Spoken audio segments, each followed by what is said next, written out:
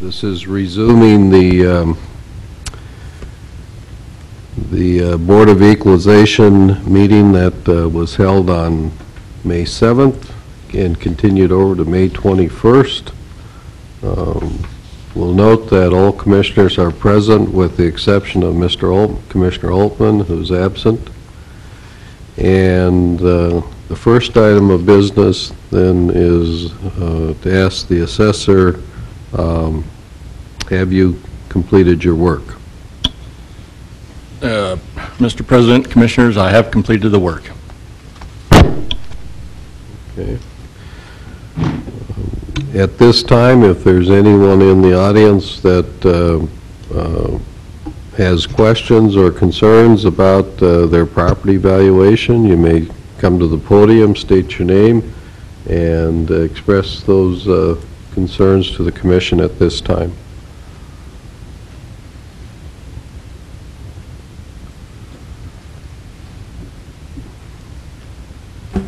Hello, my name is Mark Hendrickson, and I'm representing Northern Improvement. And we have a piece of property that is an undeveloped piece of property. We use it for parking equipment, store some material on there. Anyway, we just got annexed into the city here in the last year. And prior to getting annexed into the city, the property was valued at $3,800. The value that I got on this new appraisal that we have has a value of $224,900. And this property has no city services on it. There's no garbage, there's no water, there's no sewer. So I guess, I just kind of question the value of how it can go up that fast. How many acres did you say? It is 10 acres. 10 acres.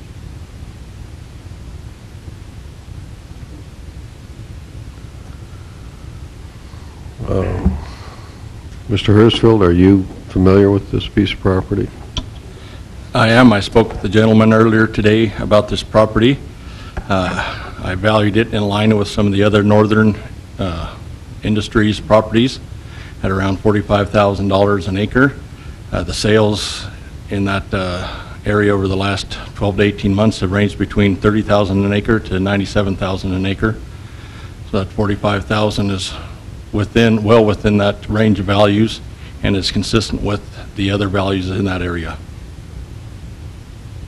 In addition, since it is an undeveloped parcel, I did take it at 50% value, which is typical to other undeveloped lots. So in a sense, you valued it at just over $22,000 an acre? That is correct. Okay. Have you consulted with any outside, I guess, experts to value the property? I mean, would you have an alternate valuation for us to consider? We can, I guess, go back to 2008 was when we purchased the property. We paid $5,000 an acre for it.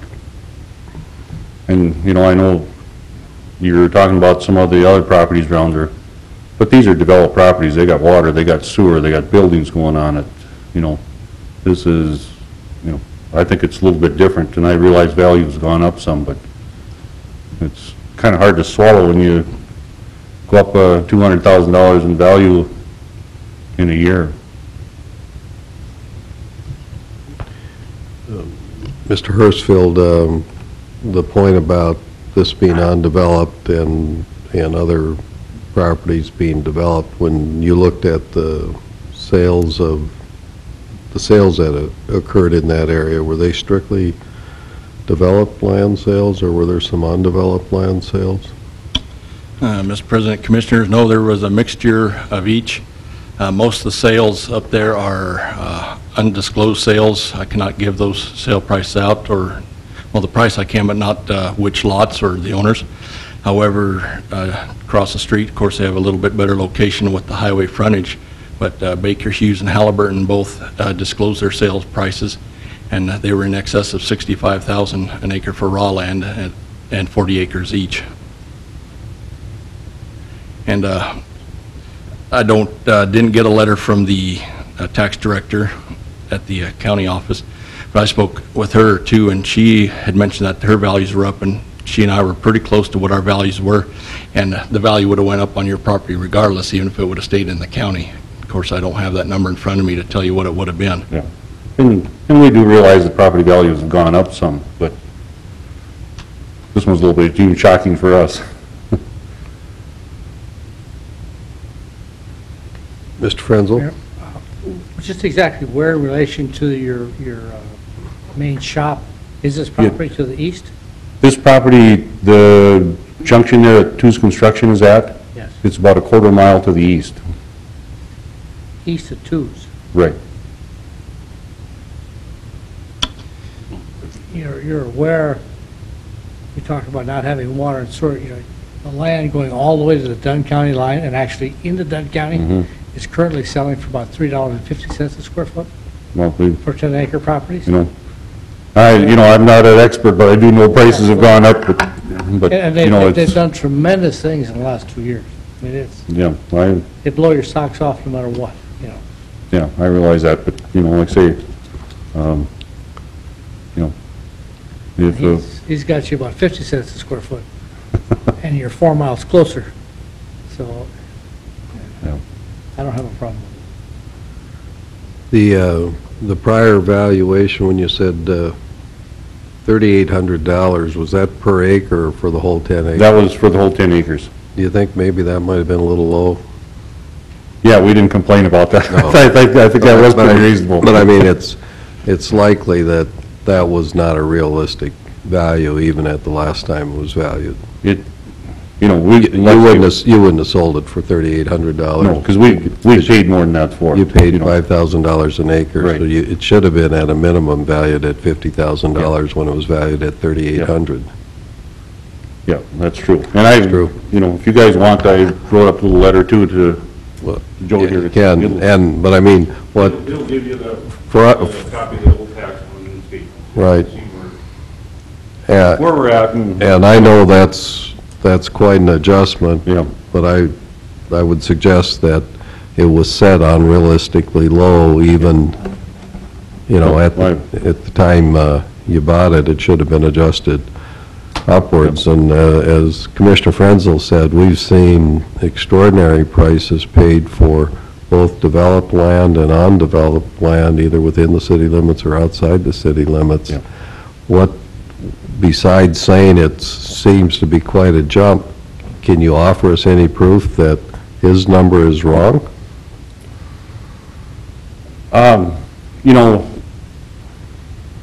I know on the property he's looking at, there are some oil companies that bought those properties and are putting up facilities on them. And I think that's part of the reason that they got the price for them is there's a lot of money in the oil field, and these people wanted that property for whatever their particular reason was from, but I think we would be hard to press to sell our property for something close to that.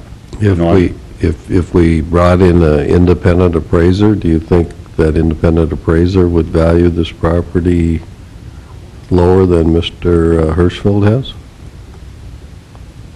I would think so. You think so? Yeah, because if it's really worth that, maybe I should be selling it. Well, of course, property values are going to go up and down as development goes. Well, yeah, I mean, I know. but right now, that's,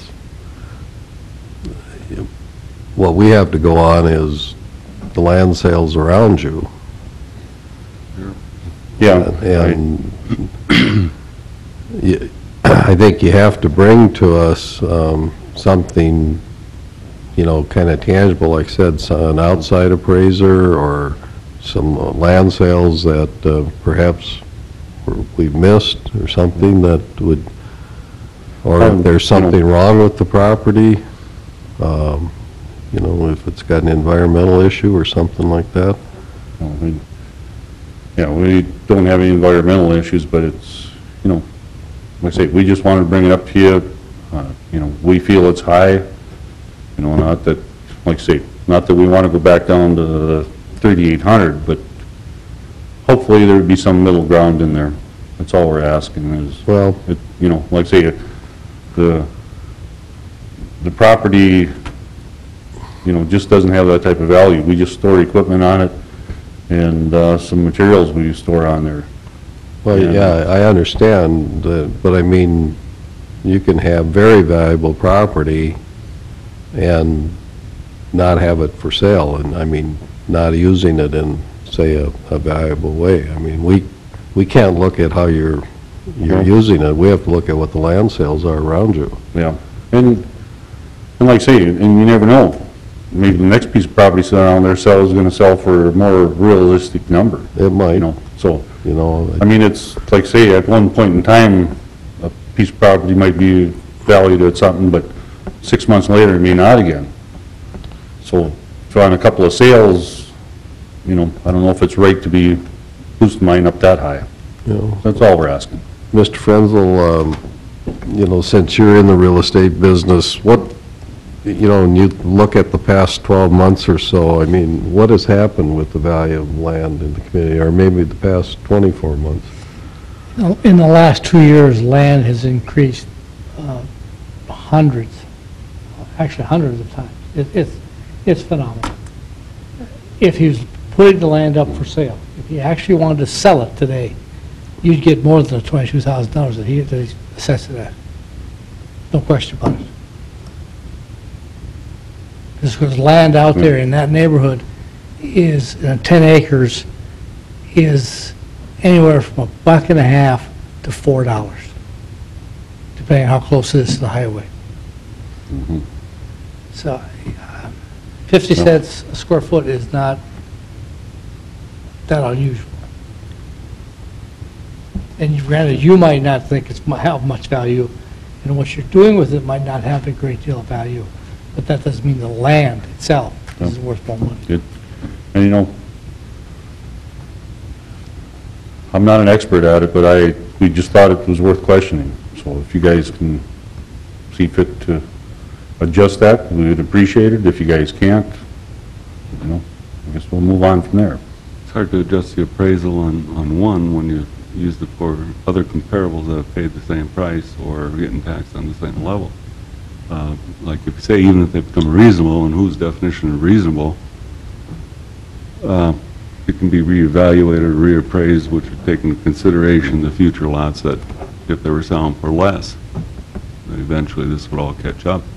But right now, when you got to appraise it and value it with comparables, I don't see how you could change what it is.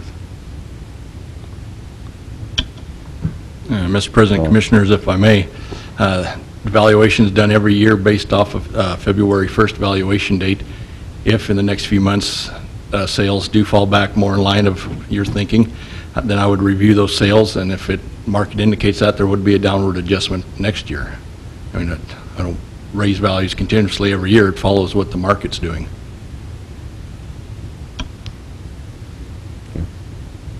It's a hot land market up there right now. Yeah, like I say, I we know do it's- realize that the yeah. market is stronger than it used to be, but we just thought it would bring it to your attention, like I say. It's a big If you want to do increase. something with it, we'd sure be happy to hear that. All right, thank Okay, you. thank you.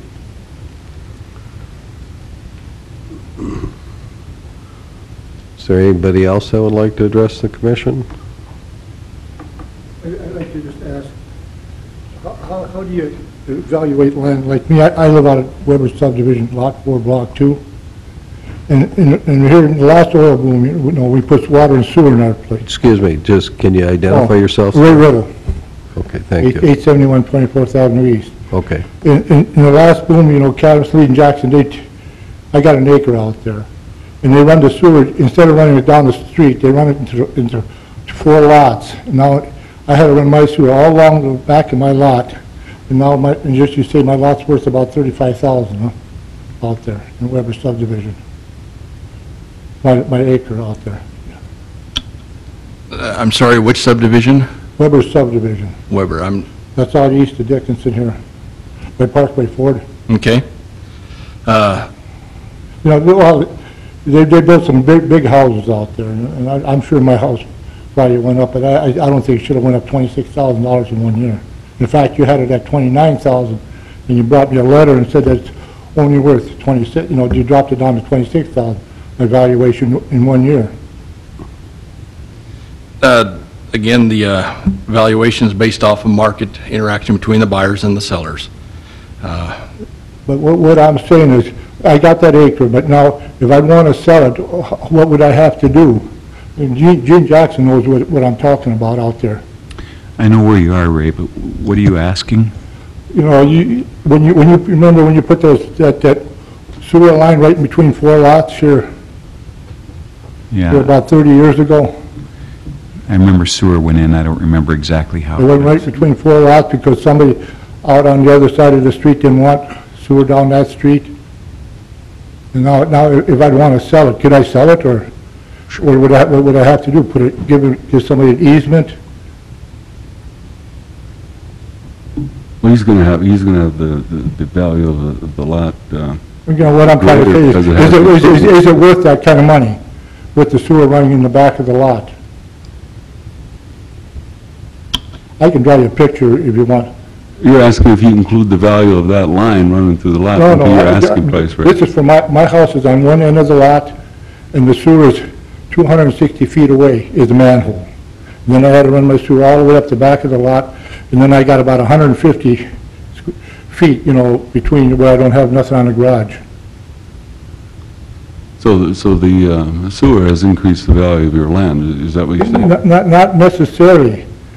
On my house it is, but I got an acre, you know, so I'd want to split it up. Okay. And I'd want to sell the back half of that lot. But I got a sewer line running through it from my house. What would I have to do there?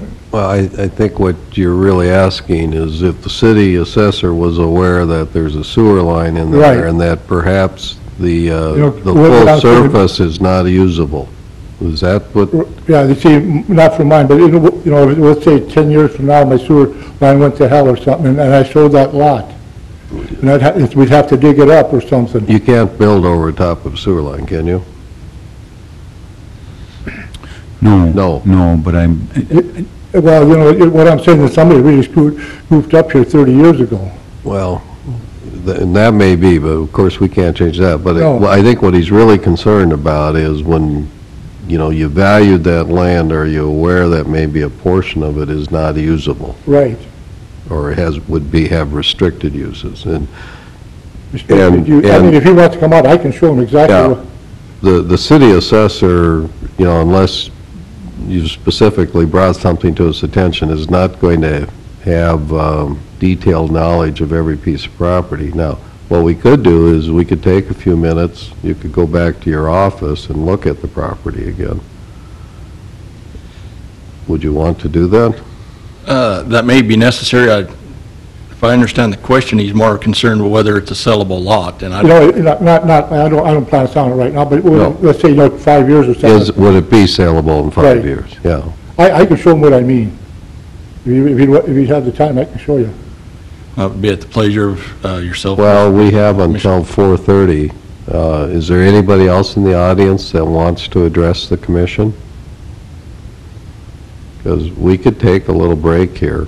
You could, and we'll send Commissioner Jackson with you since he's an expert on sewer lines. And can look at that. He's just looking for the value of the easement. You want to do that? We certainly could. Why don't we take 10-minute break? Okay, you go with Mr. Hirschfield back to his office, Okay. and you can pull up his property, can't you? Yes, I can. Okay, why don't we do that? And Mr. Jackson, if you don't mind, why don't No, you don't mind. tag along, and we'll wait here. don't mind at all. We'll come back to order. I guess we kind of settled it, you know. You work things out? Right. We're okay? Well, I guess we are. All right. Okay, thanks a Well, lot. thank you. Is there anybody else that would like to address the commission, or the Board of Equalization? Not, we'll close then the public hearing part of this. Commissioners, are there any property valuations you wish to change? Not, we'll move on then to the assessor's report.